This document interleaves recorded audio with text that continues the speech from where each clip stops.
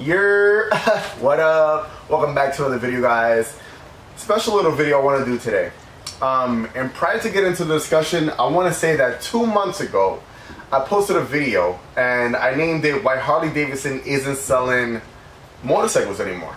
And I got a whole bunch of crap for it. People were talking down and telling me that I didn't know what I was talking about, that I don't know who the real core Harley Davidson rider is, and blah blah blah blah blah. If you want to look at that video, I'm gonna link it up at the end so you guys can watch that video afterwards if you're interested in it.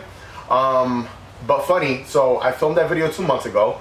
A month later, the CEO steps down. I'm pretty sure he got fired because he was the CEO, but he stepped down and he wasn't even on the, he's not even on the board anymore. So if you're not on the board anymore, that means that you got fired, alright? So I could be wrong, who knows, but homie got fired. Now if you're wondering why I have this little notepad here, it's because I have a bunch of ideas. I don't want to go rambling on around the video. I want to go, you know, strategically on topics and everything like that. So we'll start off with the CEO first, obviously, Matt Levatich, who's been the CEO since 2015 to 2020, so 5 years. In those 5 years, Harley Davidson has gone down 17% in declined sales. That's a lot of money. That's millions and millions and millions of dollars. Now the big decline in sales in Harley Davidson is the big bagger bikes. That's where Harley Davidson gets most of his money from. It's these big expensive bagger bikes which are no longer selling like they used to. It's because they cost a ton of money. We're talking about $27,000 for a Road Glide Special. That's a lot of money right there, man. $27,000, and then you wonder why the company isn't doing that much. I mean, the prices are just climbing, climbing, climbing, and the sales are declining. So right in the middle, you need to stop, see what you're doing wrong, change your strategy, and see what type of clientele you can reach in the proper way. Now I'm gonna bring up my Robinhood app right here, and I'm gonna see what the Harley Davidson market share is at today, right? I'm gonna press search, hog, $15. I know it's bad right now because the whole coronavirus thing going on, but $15 per share. A month ago, I know it was around $35. A few months ago, I know it was around $40-something. But $15 for a Harley Davidson share, it's really bad. Really, really, really bad. Now in the past 5 years that Matt has been CEO, they have introduced a lot of changes. In this year alone, we have what? We have the Pan America coming out, which I'm a big fan of.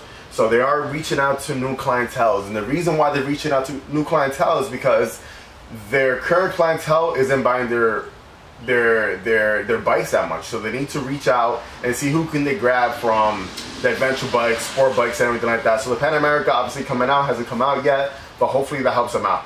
The electric bike, the Livewire, amazing, just came out. This is the future.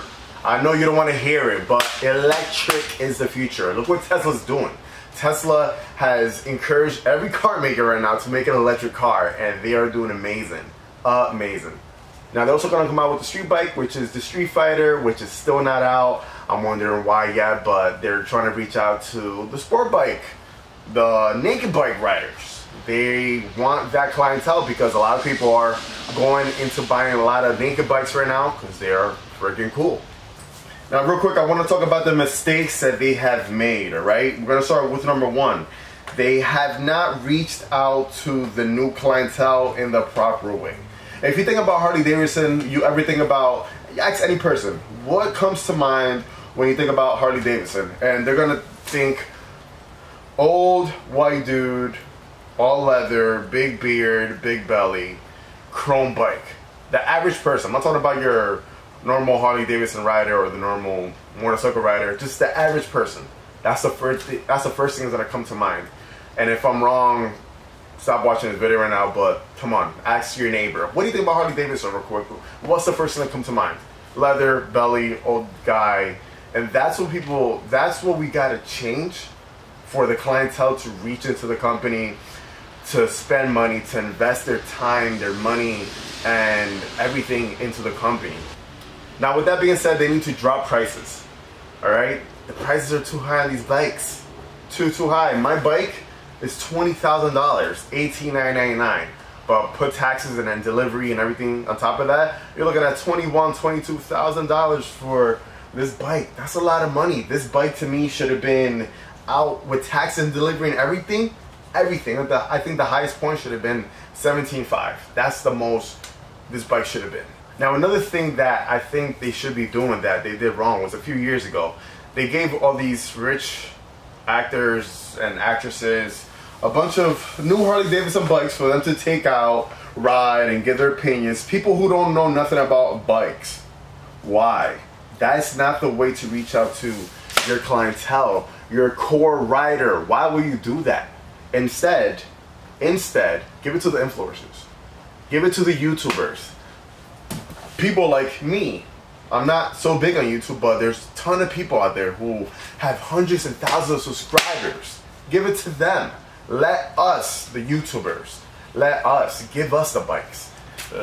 Let us give people the real ideas, the honest reviews on these bikes. Let us tell people what we think about the bike. Not the rich people. They don't need this. Give us, the people who dedicate our time.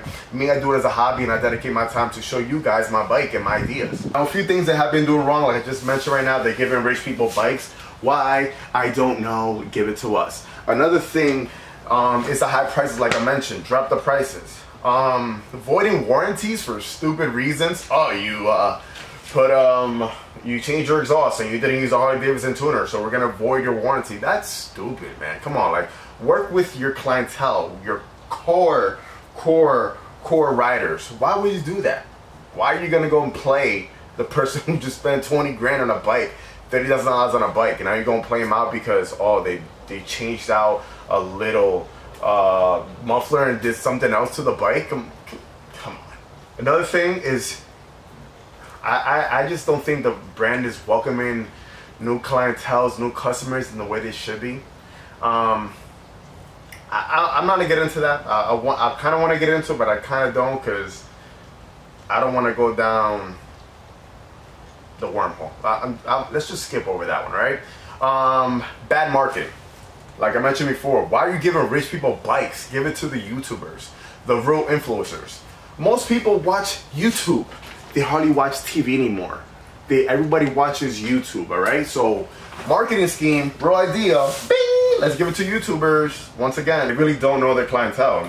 I keep saying it, but they don't know their clientele. Going down the list here, they don't know who their rider is. They know what their rider. They don't know what the riders want because they're not making the proper bikes. All right, look at this bike.